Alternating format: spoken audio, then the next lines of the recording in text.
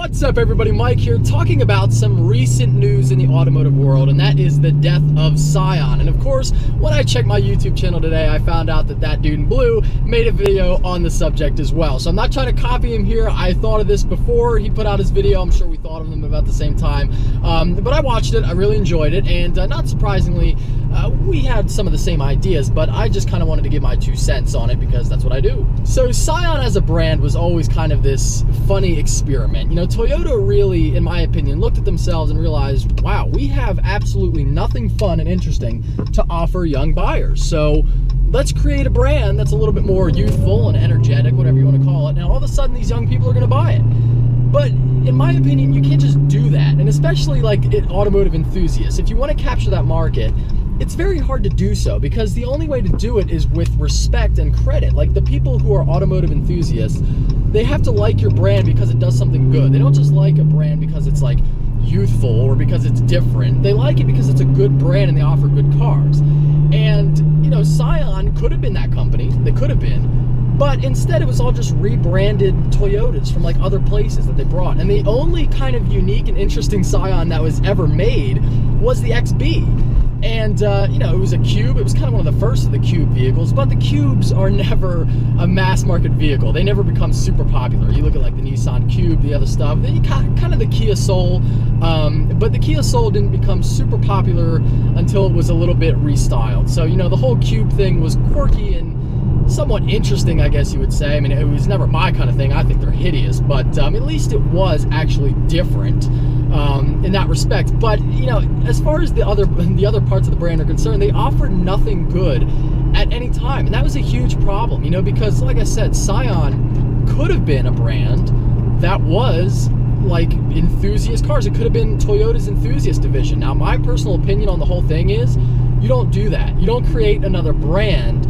just to sell different cars. Just sell, especially Toyota. Like, Toyota doesn't need to rebrand itself. Toyota doesn't need to, you know, have a different brand for enthusiast cars. If Toyota came out with a real car, like a new Supra, and, you know, they would sell it because people have the respect of Toyota. They, you know, nowadays, Toyota's super boring, right? But we would still understand the fact that if Toyota made another Supra, people would be interested in it. And if it was a serious car, if it wasn't just some joke with a bunch of, you know, with a Supra badge put on it, which would be horrible, that would be absolutely devastating to the Supra name if that would happen. But if it was a real car, people would respect it and people would buy it.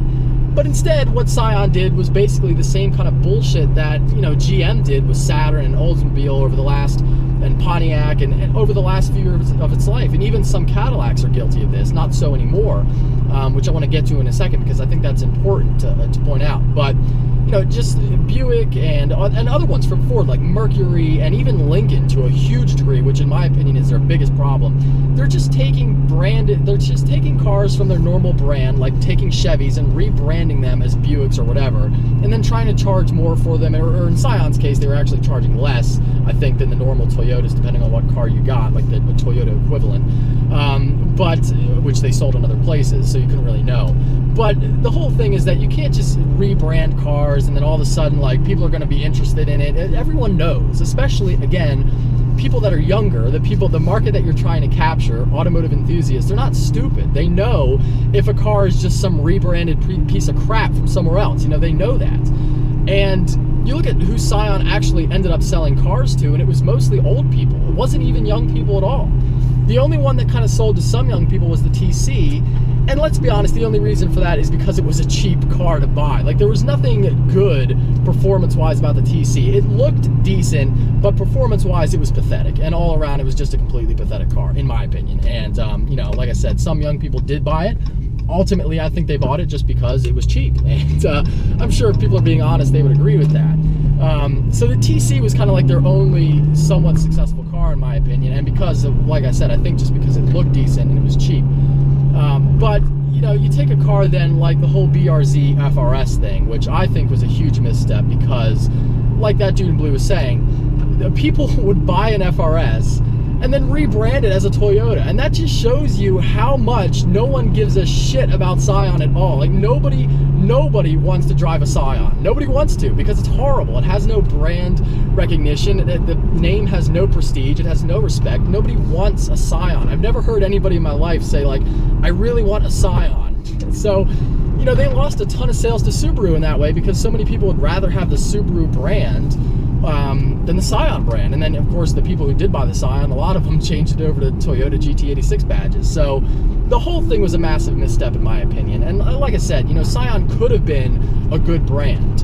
And my thing is that when you take like Chevrolet and Cadillac, they, for instance, the new Camaro is on the same platform as the ATS, but they're very, very different cars. And I think that's the only way to be successful. That's why I think Lincoln has been struggling. You know, just now they're starting to get the idea that, hey, we need to kind of make our own cars a little bit more. But even so, with that Lincoln Continental concept that I saw at the auto show, the original Continental concept looked good, and then this one looks like a Fusion again. And it's just like, stop doing this. Stop rebranding cars. Build, if you're going to have a separate brand, build their own and make them look good. That's super important. If you're going to have like, if you're going to have two different brands within a company, you have to make sure that they're very different from one another, in my opinion, and that was a huge problem with the whole Scion experiment. So that's why I'm pretty happy to see that Scion is finally dead, actually, if I'm being honest. I am happy about it, you know, because hopefully other manufacturers with worthless brands out there will look at this and be like, okay, let's kill off these brands. And the manufacturers that have brands that should be saved, maybe they can look at this and be like, okay, let's change some things up so that we don't suffer the same fate. And you know, not that Toyota had to kill off Scion, because they really didn't. They could have kept going and whatever, but it was definitely the right call. I think it was definitely the right call to kill off that brand, and it gives me hope that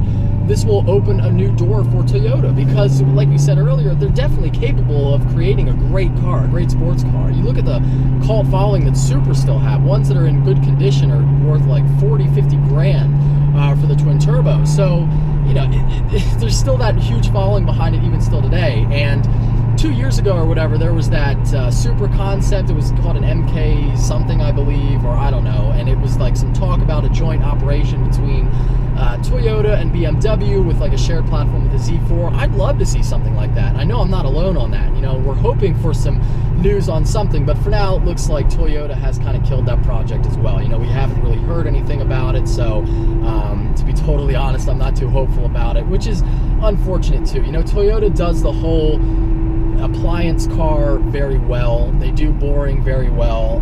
They're reliable, and you can't knock them for that. That's every manufacturer's bread and butter. Doing boring well is important, but it would be cool to see some sports cars too, you know, to widen the brand, to create a kind of a newer image for Toyota. It would open some doors, and I don't know, I'd like to see it. And from a business standpoint, to be honest, they don't really need it. So that's why I don't think Toyota is super motivated to make sports cars. They don't need it. That's not what they do. They do boring. So maybe someday we can remain hopeful that someday they will bring back a proper sports car. But for now, Scion is dead, and I'm happy about it, and I wonder what everybody else thinks as well. So as always, thank you guys so much for watching. Always appreciate it. If you're stopping in for the first time, please subscribe, and take care. Have a great day.